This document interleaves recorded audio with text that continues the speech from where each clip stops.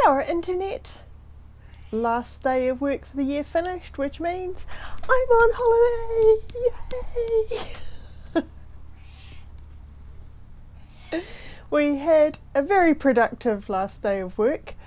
We spent time, for some reason, trying to figure out what the difference between a second cousin and a cousin once removed is. And we ate some chocolates and we finished off a jigsaw puzzle that we'd been working on in our lunch breaks. Oh, and we actually did some serious work because there was a couple of jobs that I wanted to get finished off before the break so that we wouldn't have to come back to them in the new year. We actually spent most of the day working. There was just a lot of other distractions during it. But day's over, I'm home, I'm on holiday, I can have a break, I can do some sewing. I'm really looking forward to this holiday. Feels like a really, really long year this year.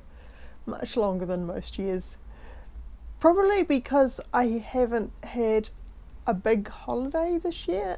I mean, it's now been 2 years since I've been overseas, which for me is a long time. And I'm used to that kind of having a big holiday to look forward to. In theory, there's the book crossing convention on the Gold Coast next year, but the way things are looking with Omicron, I don't expect our borders to be open in time. So, we'll see, but I doubt I'll be going to that one.